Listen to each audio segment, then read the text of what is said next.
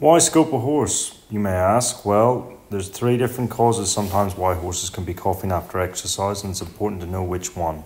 This horse here is full of mucus. You can see the white stuff in the trachea. I can barely get the scope down without seeing anything, so we can deal with that quickly.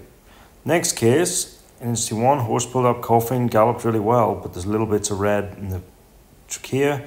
This is a horse that's had exercise-induced pulmonary hemorrhage, or in simple terms called a bleeder. This horse is very mild, grade 1, and can be managed and treated successfully. The last horse, now there's no need to ask where this horse finished. It's got mud and bits of the track in its trachea, and that's why it's coughing. So this horse trialled and was in behind a lot of others. It was a wet track and there was a lot of kickback, and as you can see, there's lots of the track in the trachea. So take home message with these cases is it's better to check them out than just ignore them.